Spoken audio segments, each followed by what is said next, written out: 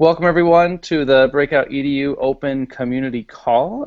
My name is James, and we are going to be sharing some updates about Breakout, talking about facilitating Breakout EDU games, as well as looking at where we're going. And we have some awesome panelists today who are working on some great things, as well as we may have some questions as this movement grows. Very excited. So let me just give a few updates, and apologies if it's repetitive from the last call, but most importantly, Mark Hammonds here in the U.S. is doing a great job of getting caught up on orders. I believe he's at order number 80-something as far as building boxes, and then the goal is to really make another big push next Sunday to get through all 100 and I think 152 orders now, counting up to more than 200 kits out there, and that's just the boxes that we've built. I know many more have put together their own kits through Amazon.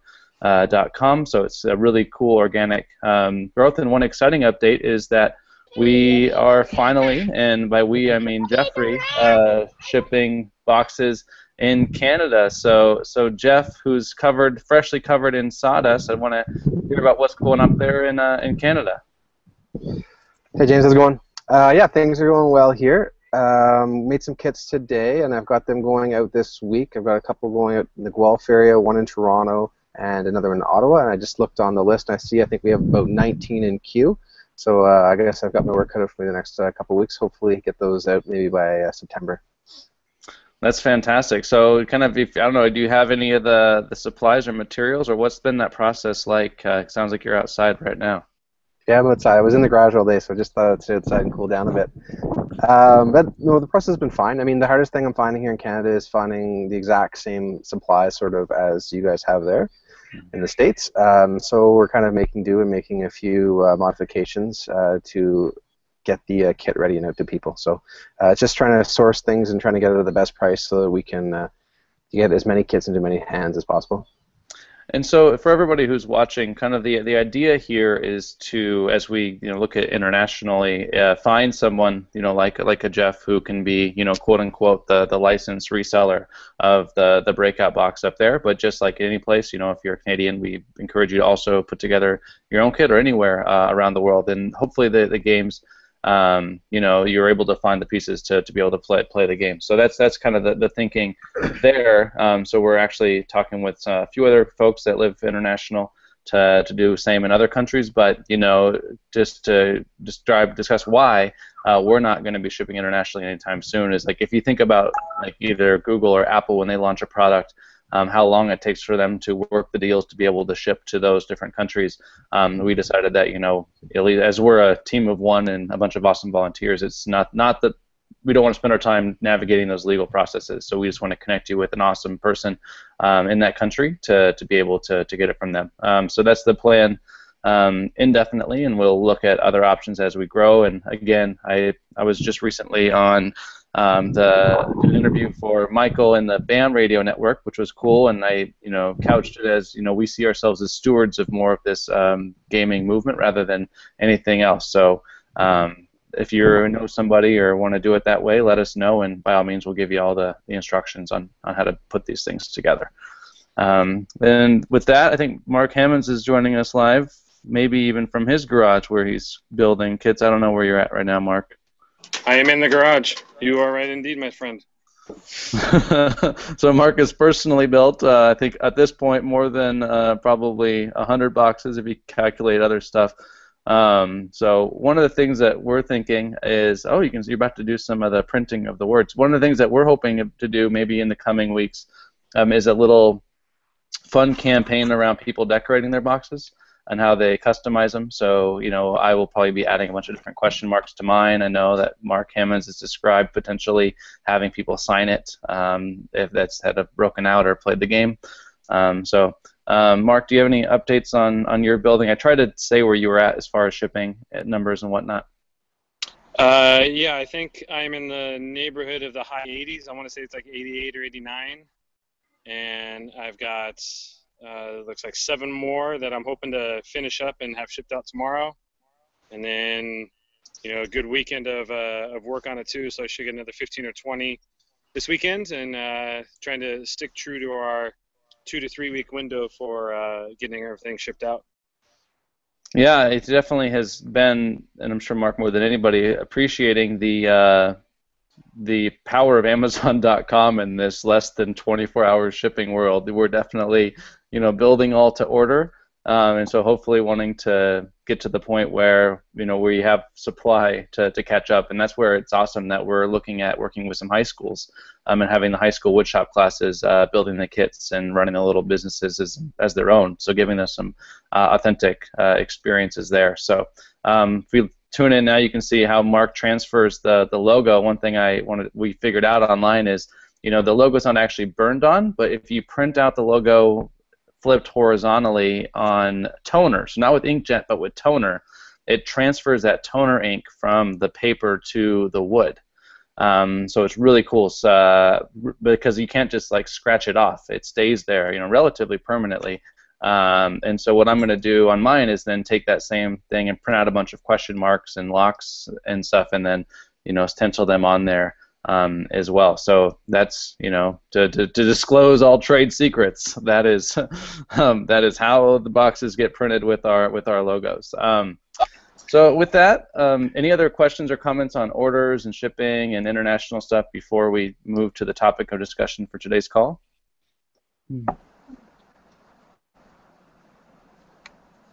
Sweet. All right. So the purpose of today's call is twofold. One, to hear an update from some of the folks out there that are actually designing the games. I met one-on-one with Michael this weekend and was completely floored by what he has been able to put together. It's incredible. So wanted to give him some space to showcase what he's working on, as well as he has some questions for the community, as far as the development of his games, and then talk a little bit about game facilitation and the hint cards and how I introduce the game, and here's some other folks and we'll talk about what is the best way to facilitate one of these games for learning outcomes. So with that, I'd love to turn the floor over to Mr. Matera, and please introduce yourself to the community, and then show us what you're working on. All right, so I'm Michael Matera, and I teach 6th grade world history and an 8th grade international relations elective, and I just love the concept of Breakout EDU and sort of escape rooms in general. Some of you might know that I already gamify my class and do a lot of gamification and challenges in my class. So Breakout EDU just slides in really nice as another challenge I can have my groups collaboratively try to overcome. And when I started developing my game, the first hurdle I wanted to get over was I know approaching the school year, I'm going to want to try to do a breakout, I'd like to say one per unit at least. But I don't want to have to come up with a theme every time I do it. So I came up with one that I think would have a nice story arc. So you'll play game 1, and if you want, you can then play game 2. So I don't know if anybody in the community saw or if everyone saw, but I did a sort of intro trailer that the moderator would play to start off the game. And the idea is that this artificial intelligence has taken over the world. Because it deems the military, it was a military experiment gone wrong, and so cool. The artificial intelligence sort of calculates that humans are the greatest threat to life on Earth, so it now is trying to sort of eradicate us. And so what I liked about it is what I'm saying is the computer, because it's artificial intelligence and we give it its information, or we did give it its information, it gets caught in these information loops. So what I'm going to say is each of my games, like the government who's now trying to shut this thing down, gets little leaks of information and says, we know that the computer is currently stuck on, and you could insert anything, like it's currently stuck on geometry, and now you could do a geometry game, and all the clues could be based on that. You could make it a mix and say, it's stuck on these two loops, geometry and Mesopotamia, and now the clues have to pair together. And I really, being obviously a classroom teacher, I'm trying to think of ways to use it with 25, 30 kids at a time. Being a middle school teacher, teaching 4 sections, I'm trying to think of a way to also change it up, because some kid is going to spill the beans. So Um, I'm trying to design mine with like 3 or 4 alternative endings, so a teacher could just load the second like sort of file at the end, and then the second class. So if somebody tells them the answer in the end is like 27, oh, not for your class. Like the answer in the end for your class is 56. If that makes sense. Totally. I teach 4 sections in the same day, and like I said, I know a kid at lunch is gonna spill the beans. So one of the things, the end game for me, at least in my first mission, is they're working towards unlocking the main box, getting into the little mini box, and in the mini box there's the thumb drive, and in there I'm saying that they have the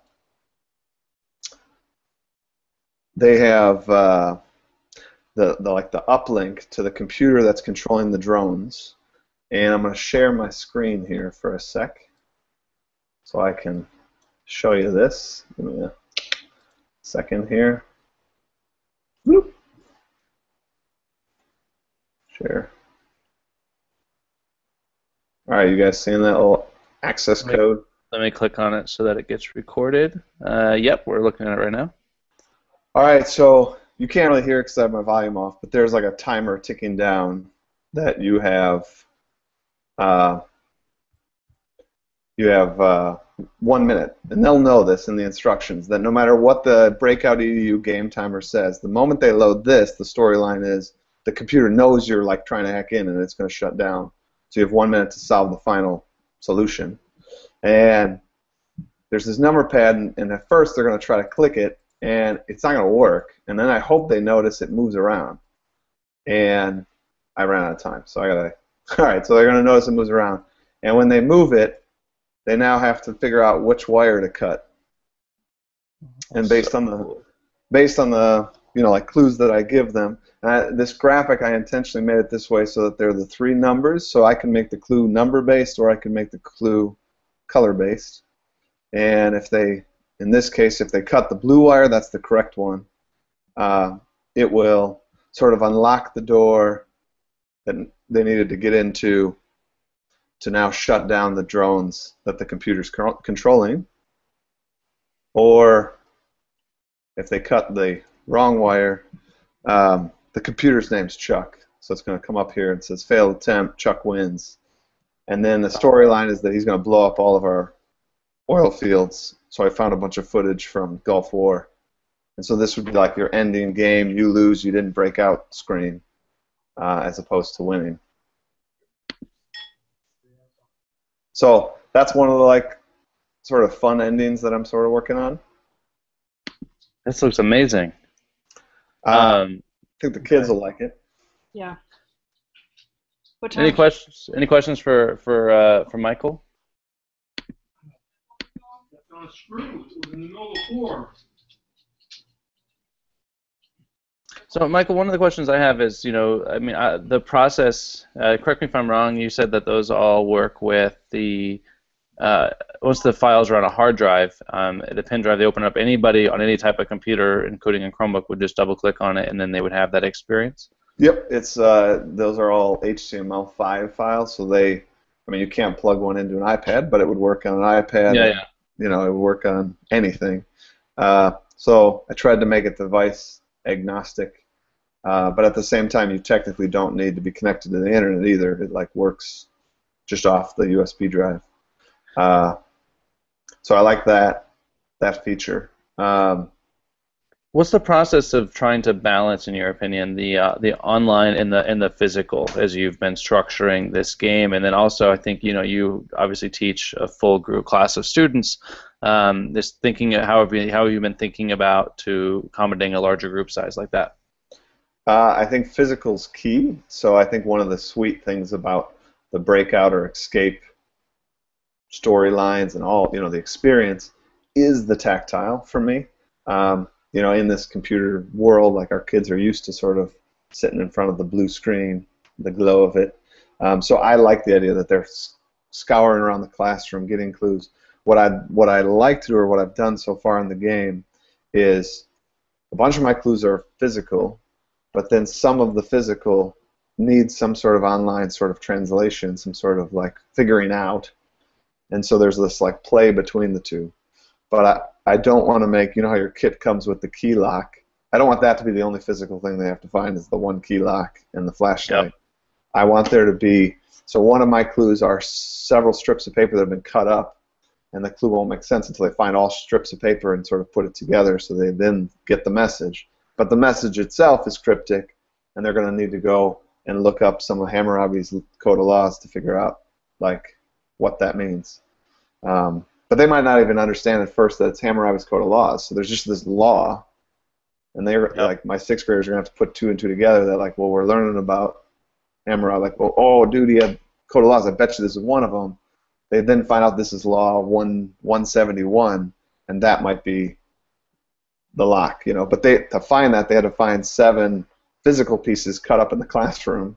Then they got this like weird law, and then they had to wait. That's Hammurabi's codes. Now, what law is that? They're reading through 282 of them. Find out it's Law 175 or whatever. Wow, and that's what I love about a lot of the games that you guys are developing is this idea of it forces the players or the learners to use deductive reasoning to be able to decide, okay, what's relevant and what's not. You know, so any type of academic skill that we are, trying to teach, think of the students approaching chemistry or English, we're always looking at, okay, what are the key concepts? A breakout game really facilitates that in a really authentic way of like, what is important, what's not important as we go. Michael, you had some questions for the community as far as you're developing these things. So looking at, I guess if I could share my screen one more time and say, share. So I'm working on my sort of document, and what I was trying to do is twofold. One, I want to have multiple levels. So I don't know if this is cute or dumb or lame or whatever, but I named my levels because it's Breakout, Jail, Prison, and Supermax. So this was, if a 3rd grade class wants to try to play this game, maybe they would try just the jail level. But if maybe a high school class wanted to try this, maybe they'd try Supermax, So I think my one question for the community is that worthwhile committing that kind of time to, or do you think I should just design all my games with just sort of like one level, one idea? Obviously I could make them faster if it's one level, one idea, but it's less flexible for the community then. I'll comment on that. I think there's lots of value of making multiple levels, just because from year to year or even term to term, you're going to have similar cohorts that might have different ability levels, and so having the ability to change it up kind of fairly fast to kind of meet that student or that group of students' needs, I think is important. Well, even with like students with different exceptionalities too. You might be able to do groups kind of based on where they're at. And having those different levels, it's going to actually make it easier for you sort of to quickly spin off to meet your kind of student needs. I think you're already putting the hard work into developing the main idea of the game, so changing things slightly is probably less the work than developing a whole new game 3 times over. That's true. I like that. My other question, well, actually not really a question, more like, does anybody want to help me figure this out, or does everybody have the answer already, is being a middle school teacher who teaches 4 sections of the same class. I want a way to like score it. Like, so I want to not just be like, you broke out. I'd love it to be like, maybe have several like layered elements. Like maybe there are some pieces that I hide that actually have nothing to do with solving the puzzle, but you did find 4 of the hidden pieces, so those are worth 200 points each or whatever, so your team got that. And they don't know that they're looking for those pieces, so they may sit there and think, we found 4 of these pieces and they must solve the clue, and like they don't. But they are like points at the end. And then like time-wise, like if you both broke out, but one broke out faster, that's worth some points. Oh, but this class got 10 clues and this other class only got 6 clues. clues are a penalty. You're right. So the final score is, wow, you have 3,500 points, and they had 3,600 points. Hmm. Or is that going down the wrong direction?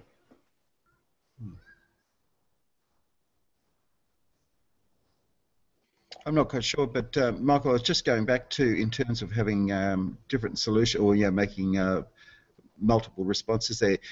Maybe a way of even looking at those clues or the questions there, having them sort of like seasonally adjusted, so based on the season, so you could have at least 4 different solutions during the year, play the same one, but each coming out with a different response. Nice. That's a cool idea. Yeah, so you could even do it, even looking at constellations and things like that, nighttime, daytime. That's cool. I'm going to jot some of these ideas down here. Thanks, Wes. Yep, you're right. One of the things I'm curious is, thinking about your workflow as somebody who's still in the classroom. Obviously you have a lot of experience, thinking about games, and the question is, I guess, is as you start to develop them, do you think it'd be good for you to kind of develop a series of games for all the history topics right away, or kind of just wait for the first one to finish, Mesopotamia run its course, and then think about how you want to design one for the next unit, or as you go? What do you think would be easier just for you in your workflow? For me, it's always easier as it approaches, right? Like for me, I don't know, like when I gamify my class, I tend to think of the game part like, okay, next week we're starting Rome. What could be my fun theme for my gamified class now that I'm starting Rome? Well, I guess then the next question is, how do you see it fitting in with your stuff? Is it going to be kind of part of an anticipatory set, or introducing the unit midway through, some sort of informal assessment, the formal assessment? What are you thinking? Probably all of those. So I don't want to I don't know if everyone knows about a gamified class, but I do. My whole year is a long game from day one to last day. All my students are in this long collaborative game, and their class period is their team. And so I will probably use Breakout EDUs as all the things you just mentioned. Could be an awesome anticipatory set that's a great challenge that gets their team to work together, hopefully feel successful that they were able to accomplish something. I may do it as a mid-unit sort of bottleneck. So sometimes in my gamified class, there might be other activities they want to go and do to earn extra points, extra things, and that might be the challenge they have to do to unlock that. And I could see it being an awesome final assessment. Because one of the things that I was going to chime in with is the idea of maybe if you wanted to add points to it, you could say every minute before 45 or 30 or whatever the time limit is an additional point, and then there's 10 points for finishing the game, and then there's an informal assessment or a quiz that's 4 points, where based on how successful can they describe how their team won the game, right? So really trying to emphasize this idea of working together. So when you say, okay, the alpha clock block was opened how, and being able to describe, what was the clue that led them to solving that, whereas, sometimes when I facilitated the games, and we'll transition to that topic in a minute, is I've seen an over-reliance on, a few players of the game, and not doing a good job of making everybody on their team aware of, okay, hey guys, we just got this lock open, this is the combination that we use. And transferring that. So that might be one idea. Yeah, to overcome that, I think in the classroom, I was thinking about, for my first game, I actually break the kids down into sort of different teams. So my storyline is that one team is trying to break into the main office, another one's trying to break into the data center. So it's forcing the 25 students to break up into little groups and go on their own submissions to unlock one of the locks. And on some point, that's another bottleneck. The teams we can't get to the next mega level until all teams have unlocked their one lock.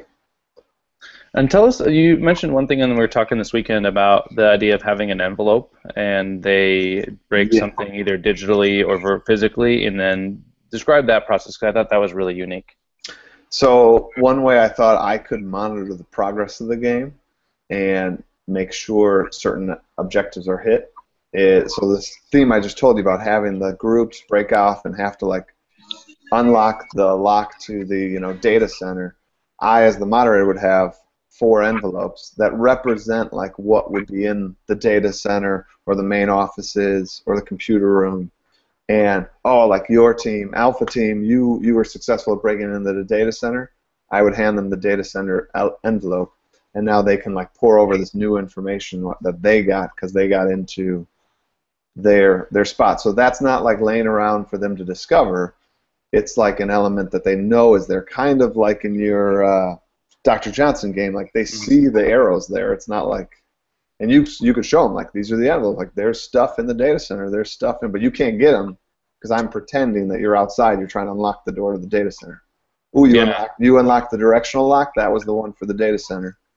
Here you go. And I think that comes down to really using the story to allow people to suspend belief, right?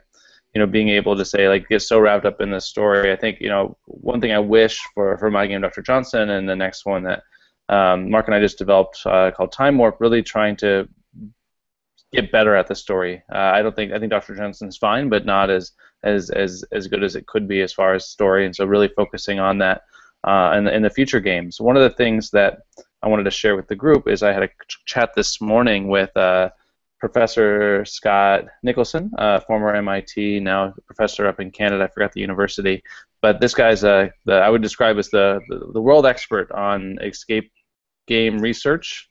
He says he's successfully solved more than 175 escape rooms around the world. Don't know what that means, but that blows me away.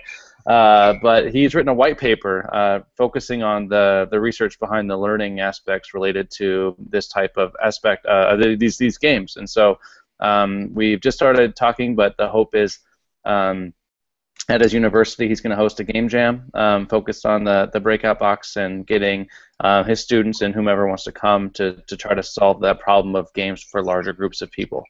Again, we're just starting the chat, but really excited about the potential, and that's where the power of the open source and the power of the singular kit comes in. One of the things that I wanted to share with the group and get input on is the original idea was to start with this version 1 of the kit, and then potentially down the road, 6 months, a year from now, have a science-themed kit or an English-themed kit. But what he suggested, and I think it's a better idea, is just saying, whenever that time comes down the road, just doing an expansion pack that fits with the current kit related to science or English or something like that. So I'd be curious to kind of get your guys' thoughts. I would say 100% go expansion packs. Like, as somebody, like, I think company-wise, I think that's awesome for you guys too, because I think you'd make more money. Like, to be honest, I might buy the science kit even though I'm a history teacher. Just because I might be like, oh, that one's got like a scale in it, and I can come up with like 20 more like clues based around a scale, and it's only $35 for the expand. Like, boom! Right. Like, I'll blow $35 to add like 20 more ways I can come up with clues for my kids. Well, that's kind of where we get super geeked up, is like really getting folks like potentially Tinker, the coding company. I think I've shared this before with all of you, but at one point or the other. But they are working on a Wi-Fi lock, that could potentially be used in a game where the students have to use code to crack open the lock there. So really looking at these other elements. I forgot who shared it. Maybe it was Kern, maybe it was some other teacher shared that he's working on a concept of a parrot drone. Those programmable drones that the students would have to program it to, fly at a certain elevation. So like go forward 6 feet, rise up 10 feet, and this is like in a coding terminal with Blockly, and fly forward 3 feet, and then take a picture, and then they'd be taking a picture of the top of like a bookcase that they can't get to, and then that would be the information, and then they have to have it returned back to them, fly back, and then land, but really trying to, the challenge that I think we'll have, and I'm really excited about trying to overcome, is wanting to make sure that the core pieces of the kit, work for almost everything, and then then saying if you happen to use Minecraft or if you happen to use this, here are some other types of games, but really trying to fulfill that promise of you have this kit and we're focused on that for as long as we can see right now. So so that's we're really excited. Mark, I don't know if you wanted to share, but you had a chat with Masterlock and some of these other lock companies, which is, I think, a really cool idea about trying to maybe even, get some branded locks and things that are a little bit more fun. But we'll see on that. Any final questions for Michael before I transition to a little of a discussion on game facilitation and some questions there? Sweet. So the next part of the conversation, I wanted to focus on facilitating a game. I'll share a resource in the blog post roundup on this Hangout, but of how I introduce a game, but really wanting to hear from others. So there's two key pieces, I think, but I'm probably doing it wrong. The first key piece, I think, is really emphasizing the idea that it's teamwork, right? That they need to work together. It's definitely not a competition to figure out who in the team is the smartest at opening a lock. Really trying to think about, okay, you guys are successful, in addition to potentially opening the box, but also if everybody, when you get to that point, is aware of how the different pieces were solved. So kind of like I was describing earlier when we're talking about Michael's point system, but like if you guys arrive at the end and there's only 2 players that know how they were able to solve it, I would deem that as a failure. As a group dynamic. That's where I think having games that fork off, like Michael was describing, but also really just emphasizing that this is a team. And one of the beauties and also challenges with a breakout is that it's very transparent who's participating and who's not. Whereas if you hand out a worksheet to a group of students, you don't know who's engaged. You might look around the room and you see the pencils moving, but you don't know what's going on. But if they're physically moving around, then it becomes much more transparent. And I've seen a couple examples where we've facilitated a game and 12 people have had an amazing experience, and there's one person that felt like they were left out. So really trying to emphasize that, and ever since that one experience, I harp on it before the game starts, and I haven't had that same issue. And then the other piece that I wanted to talk about as far as facilitating a game, and then I'd love to hear from people that have facilitated one, especially Mark, who's done quite a few now, is the role of the hint cards.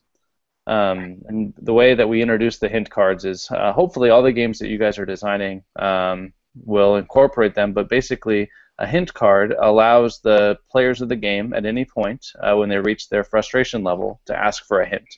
And then you as the game facilitator determine what those breadcrumbs are that you want to leave them as far as the hint to get them to the next point, or at least through the next point in the game. But what that does is it allows you to really step back from that process and let them fail as much as they're comfortable failing. And you know that whenever they need it, they will ask for your help, but then you're removed from this weird experiment of trying to decide, do I help now, do I wait, do I help too early, and whatnot. And because I am the worst when it comes to facilitating these things, like I want to help these poor learners like every single part of the way. Like this game, that Time Warp that we've been facilitating, there was some hieroglyphics on the bottom of a table, and it would pain me that they would be going 10 minutes without having looked underneath this table. And I'm like, look under the table, like trying to like telecommunicate with these folks that are like not going to make any progress in the game, but really trying to just sit on your hands and say, hey, they have a hint card, wait for them to use it. So, Mark, do you have any advice or tips when you facilitated a game? I'm not sure if you said it or not, but it was really the rehashing of all the clues before you give the hints. And for me, it's always I use that time to kind of, I'm trying to when I'm facilitating, I'm trying to get a read for everybody, but that's also a really good time to get a good read, because as I'm telling a hint, like, oh, did you guys notice what Steven found over here? Or, as they're rehashing, I get to hear the leader of the group kind of always dictate, but then I can look around to see who has any of the different parts of the clues. So really kind of like taking a survey of the crowd as they're rehashing, I found to be really beneficial as well. That's a good suggestion. And it is kind of funny to see how the leaders form organically, and sometimes lead them astray. And that's kind of funny where they're like, no, I've already tried that before. And like the power of no, like once somebody says no to the group, and you're sitting there as a facilitator just cringing because like they're squashing the one correct idea that they haven't tried yet. Also, like what I really like about it is, it's very authentic in that they keep trying to work the information until they get it right. Whereas if you handed them a math problem and they got it incorrect, they would go, you get 4 out of 5 instead of 5 out of 5. But in the lock, it doesn't come open until you've actually gotten it correct. So. Yeah, I do want to add one point too, in making sure that people say the clues that they find. Because I facilitated a group today. To be completely transparent, I wasn't exactly sure what I was going to do with this group. So last night, right before I went to bed, I thought, hey, I'll do a breakout game. It was a group of admins, a couple of new ones, an interim person, the superintendent of a district. And one of the clues I had, I taped a thumb drive to the bottom of the clock on the wall. And that was key to the next clue. But I saw one person, literally they went up and they grabbed the clock and they moved it up a little bit. Their thumb was on the thumb drive. And that's just, it wasn't a pun, but it just kind of worked out that way. They moved up the clock a little bit, they brought it back down, and I was like, oh, they have it, and they just kind of walked away. And then that was when they asked for a hint. But both of the people that looked at the clock, it's like, oh, I just thought that was a bracket for holding the clock, versus saying like, hey, is this a bracket for holding the clock? And if you had more than one person look at it, they would have found out that was the next clue. So really, really sharing out those clues and making sure everybody hears. When I went through my first true escape room, it was almost too much of an extreme where everybody was sharing so much and there wasn't enough time for that processing power. Yeah, it's definitely a balance. I think it's funny, though. I love it when people I did one in Colorado, facilitating one with some teachers, and there was a lockbox in the microwave, and this lady opened the microwave, saw the lockbox, and then closed it back up and then walked away. And I called her over, and I'm like, I'll just pretend her name is Sally. It's like, Sally, was there anything in the microwave? And she's like, yeah, there was a lockbox. I'm like, well, why didn't you tell your teammates about that? And she's like, well, I didn't want to ruin the surprise for them. And it's like, all right, well, the objective, that's where I'm like, I did a really poor job of introducing the game. Like, the objective is the game is to work together to try to get this open, not have everybody have these unique experiences finding things underneath tables. That's really fun. And Mark, I thought the thing that you did to your game today was really interesting with the tape and the key. Do you want to share that story? Oh yeah. So again, last minute planning. I was thinking, well, what can I do to make this game a little bit harder? So I used one of the hasps that comes with our kit. And normally I just had the directional lock on it, but I thought, you know what, I'm just going to throw another lock on there. And as opposed to hiding the key for the lock somewhere randomly throughout the room, I just decided to tape the key to the bottom of the box. And when I got there, some of the people were already sitting around the table, and I asked everybody, can you guys all leave? I need to set up something. So when they came back in, the box was just sitting in the middle of the room. And I even put a QR code on top and it said, the game will start as soon as you scan this QR code. But then for the next 57 and a half minutes, the box never moved. And then finally somebody just looked at it with a minute, 2 minutes left. And they're like, oh, is there something underneath there? And they lifted up the box, saw the key and opened it up, and were able to break out with a minute 40 left. But it was kind of interesting because I've seen situations where people manhandle the boxes, and in this situation, nobody touched it for 50 plus minutes. So, sometimes the most obvious clues are the ones right in front of us. So one of the things that just kind of to close us and then also open it up for more questions is just really working to add story and align these things to different content areas. So like what Michael's doing with Mesopotamia and taking all of his wizard HTML5 skills to build these cool online things, but at the end of the day, he's trying to design a game that can teach students about the history of Mesopotamia and the first humans and whatnot. I'm just assuming that's what we're going after. I used to teach Mesopotamia, so sorry if I'm misconstruing all of this stuff. And then this other teacher who's doing some mystery stuff. But I think I'm really excited about the math games that are coming down the pike, and because a math game will really allow, or on top of that, the games that require multiple disciplinaries when they are trying to go about doing these things. So I think I shared this somewhere, but there's a game in development around Revolutionary War, but then in order to solve the puzzle, they have to calculate the number of boxes that the revolutionaries put into the Boston Harbor or that of tea, and try to calculate that number and divide it by something or whatever to deduce, come up with the next clue. And and really thinking about, they come across some biographies and they have to do research on all of them, but then they have to use the information to figure out which member of the revolutionary group was the most important or too relevant to this next clue in the game. And then the science thing that you just described, Michael, with the scale, that's where I get really excited, is things like that, where it's like you have to make this liquid turn from red to clear. And that, and you have such amount of time to do that. And as soon as this liquid is now clear, you get the next clue in the game. And it's like, somewhere in this box are these other chemicals, and then they have to look at the chemicals and they figure out which one they have to add and how much and stuff like that. So, great. Any final questions and whatnot to the group? I'd love to hear quickly, Lisa, your interest in Breakout and what you're thinking and everything. Yeah, so I'm coming in brand spanking new. I went to the GAF Summit, a few weeks ago, and my school, I teach in a K-8 charter. I teach 7th grade history and English and math to 7th and 8th. And it's totally in line with what we do at my school, which is all experiential, project-based. And so when I heard about it, of course, I need to get my hands on this. So I ordered my box, and it hasn't arrived yet. But so I'm at the very, very beginning stages. So that's why I'm just sitting here listening.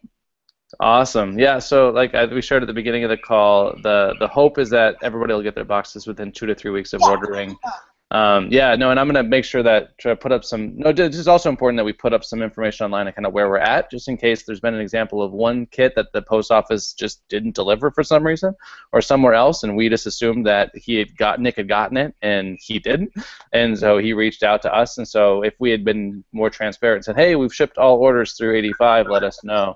But again, trying to figure out this process of it. I think just yesterday, don't share, we just figured out how to add sales tax to all of these things. I saw that. I'm like, oh yeah, we should probably do that. So we'll be paying out of pocket on the first 150. But then now we're going to be doing all things right there. So it's fun. I've never done anything with physical goods before, but I'm very excited about the potential as far as the learning outcomes, and I think I shared on the Facebook group. If you're not a member, join that somehow. Reach out if you don't have the link.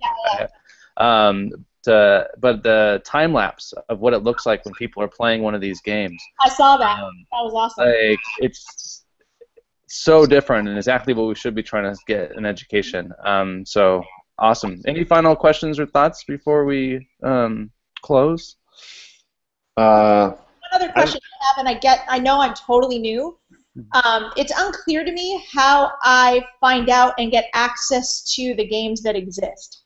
Yeah, so on the website you'll see a button at the top that's games, and let me actually just pull it up to model that, because that's probably a good thing. What we found is if one person has that question, multiple people have that question. So let me just go ahead and walk through that process. On the website, breakoutedu.com. Let's share the screen here. Should be loading. I know my computer's having a nice little heart attack because of the work that it's doing for the Hangout. So learn more. Once you're in the website, you'll see at the top some options. One of them is this thing called Games, and if you click on that, I think there's 6 or 7 games. We've got some new ones in the queue for next week. But all of these games, they currently don't have a password on them. We actually might re-add the password just so that your students can't look them up while they're playing. But other than that, we're trying to norm around like a set password, like show your work or something very common that everybody knows, as long as you are facilitating it. And then you just click on it. So like Dr. Johnson right here is the game that I designed, and it has the story that you read to the players. The setup instructions, but if you're a fan of video, there's a video that each of the game designers will create describing exactly how to set it up and the places, the link to the digital resources, and then the materials that game requires.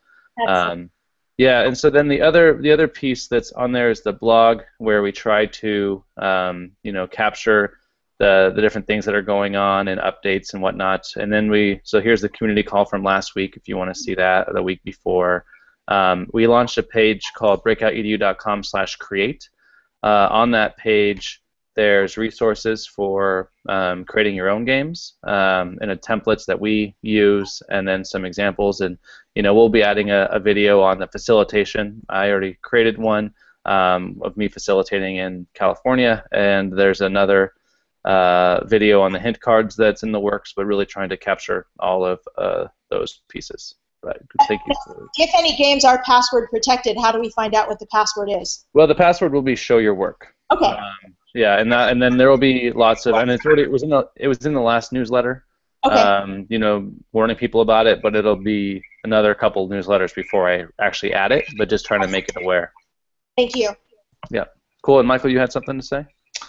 I mean, if you want to wrap this up, you can wrap it up, but I still have like a million things I'd love to chat about. So let's do it. No, let's go all the way up to 5:30. That sounds good, and people can pop in or pop out as needed.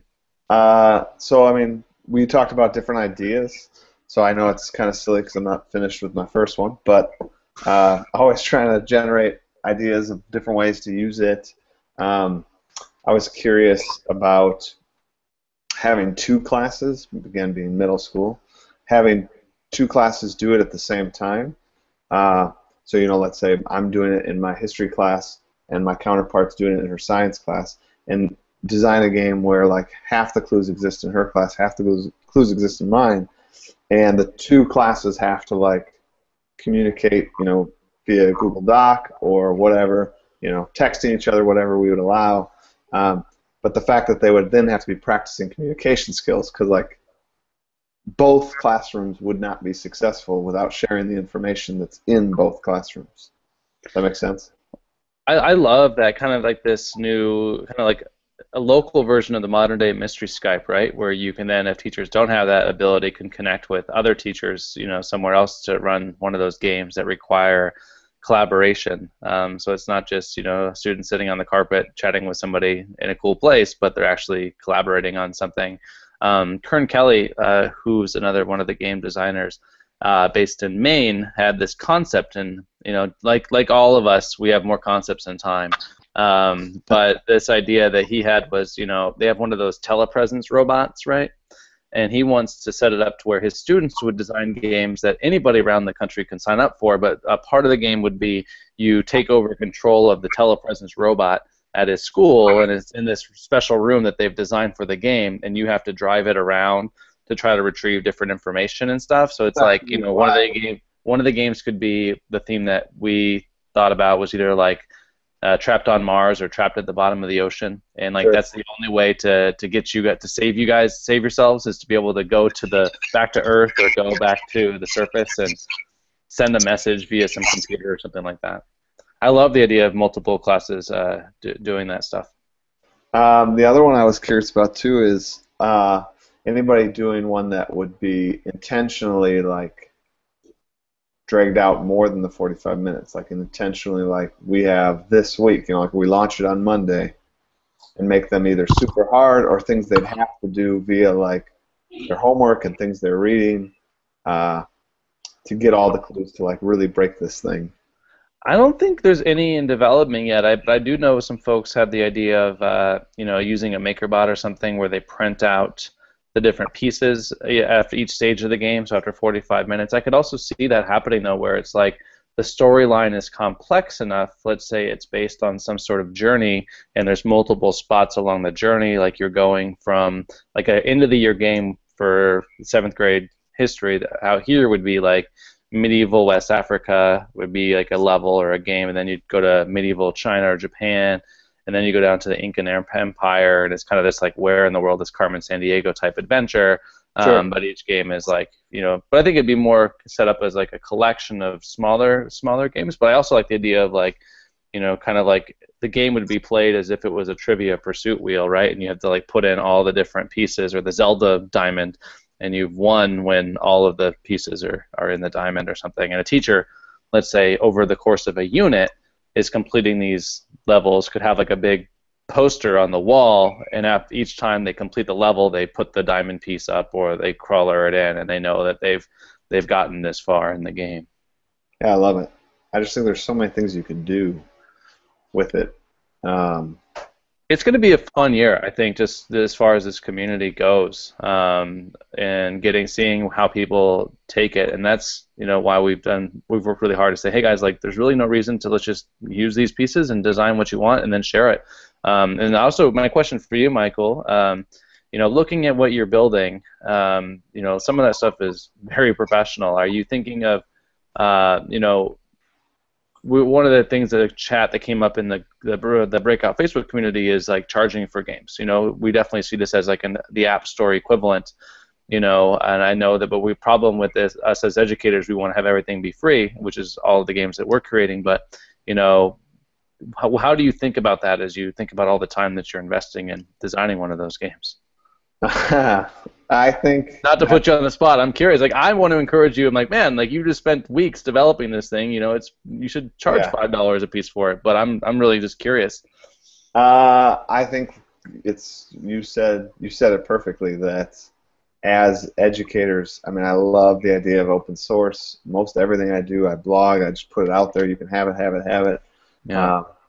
And so I also want to have people play the game, and I know if it's $5, that's gonna like maybe 2% of the Breakout community will then ever get to try the game, as opposed to if it's free and a cool one, maybe it's the most played game, So I don't know. I think I would say probably free. If I developed like a bunch of them and it was like people clearly liked them, maybe I would sort of, if you want to continue the story arc, so you could play level 1 free, hopefully you like it, and I have like up to 5 levels, and you could buy them all for like $9 or $10. Michael has his freemium model. I like that. One of the things that we're thinking, and I know you and I discussed it, but just to be transparent with the whole community, is really once the idea is baked out enough and we're confident that this works and we know and there's games in the store and whatnot, but really trying to connect people like Michael,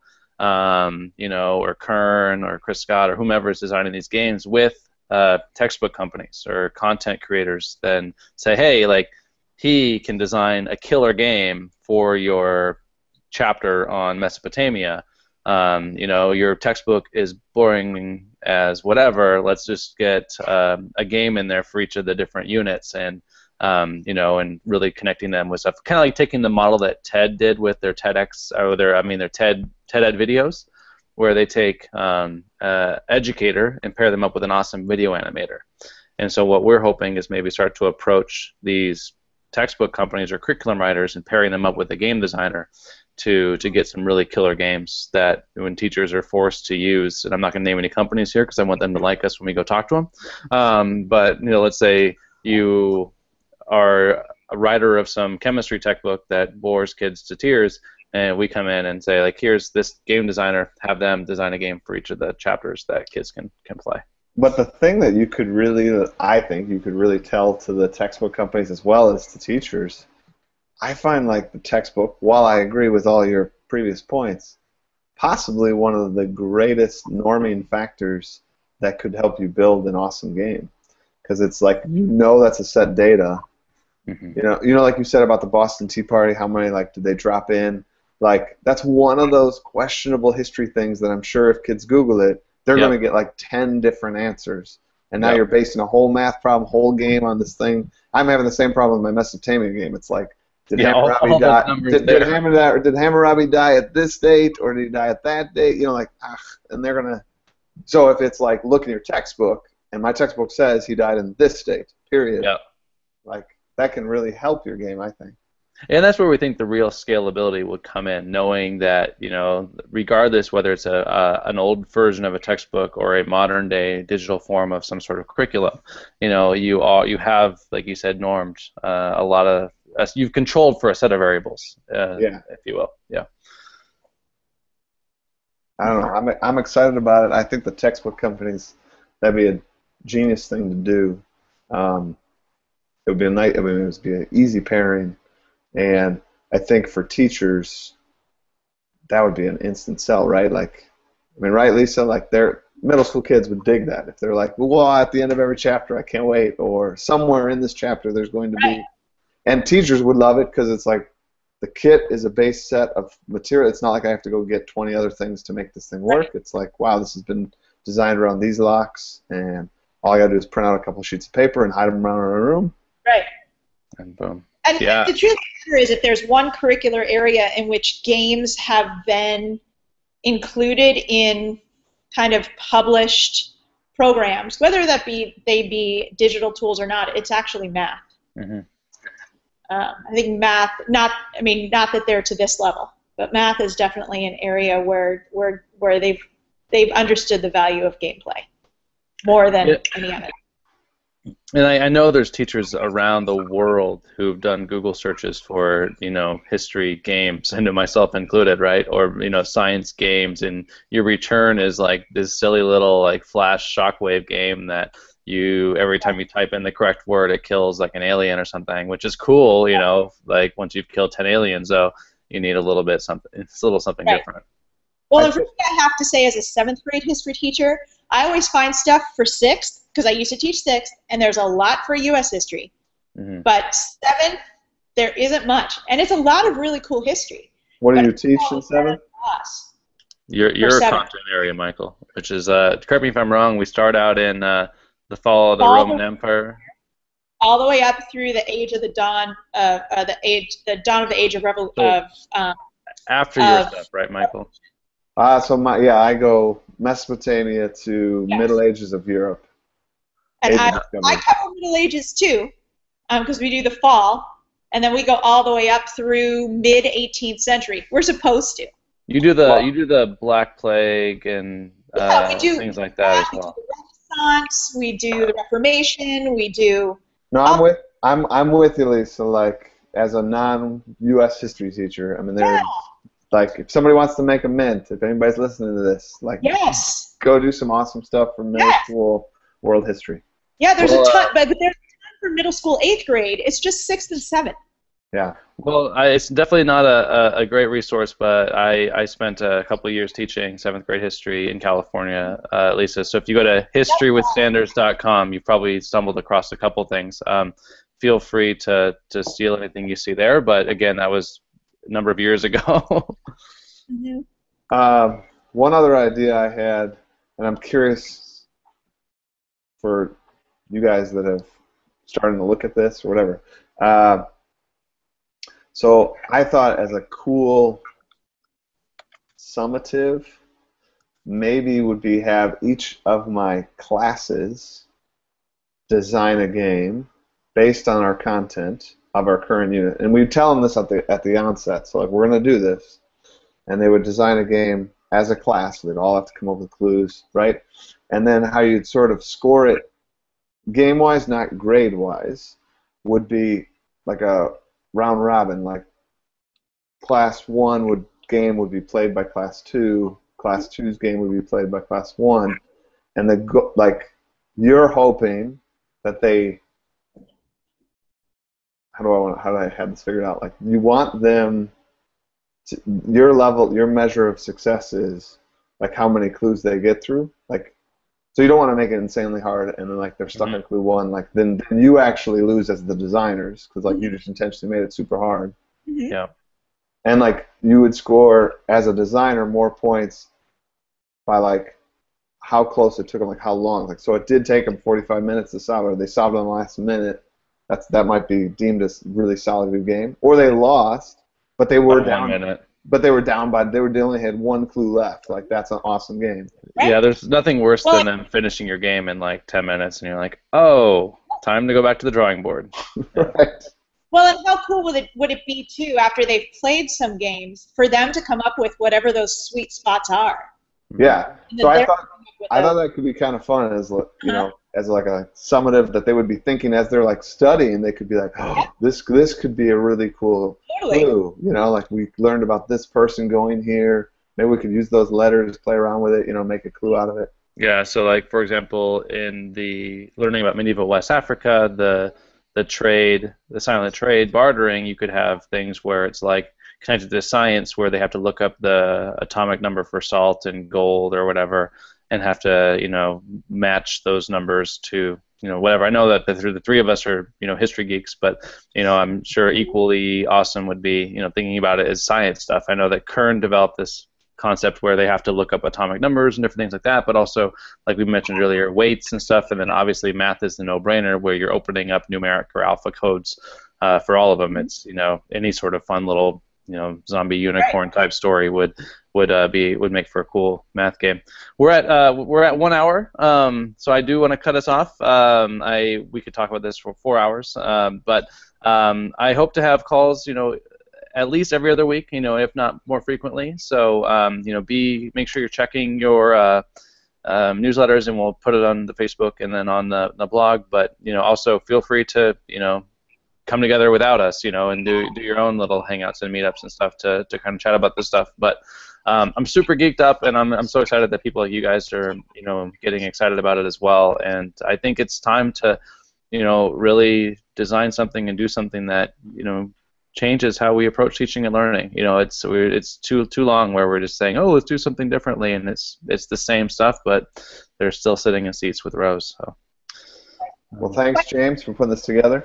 What was that URL, James, for looking for stuff that you created? Yeah, History with Sanders, like withsanders.com, Okay. is my website that I used when I was teaching. Okay, thank you. Yeah, so awesome, folks, and we'll be talking to you soon. And ping me directly, anybody that's watching this or on the Hangout, ping me directly if you want to chat. Always down to set up a time and chat about this stuff. So we'll talk to you guys soon. Cool. Thanks. Bye.